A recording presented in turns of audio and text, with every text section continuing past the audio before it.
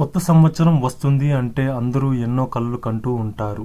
నూతన సంవత్సరం వారి జీవితంలో ఎంతో ఆనందాన్ని తెచ్చిపెడుతుందని ఎన్నో ఆశలతో ఎదురుచూస్తూ ఉంటారు. కొత్త సంవత్సరం ఇలా మొదలవ్వగానే వచ్చే వేడుక సంక్రాంతి. సంక్రాంతి పండుగ కోసం కుటుంబం అంతా ఎంతో ఆనందంగా చేసుకుంటారు.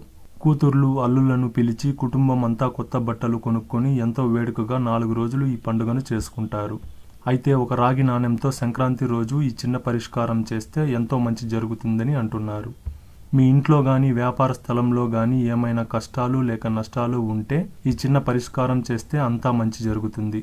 సంక్రాంతి రోజు ఒక రాగి నాణాన్ని తీసుకుని ఇంట్లో గాని మీ వ్యాపార స్థలంలో గాని మీరు డబ్బులు పెట్టుకునే ప్రదేశంలో ఒక రాగి నాణాన్ని తీసుకుని దానితో 3 సార్లు దిష్టి తీయాలి.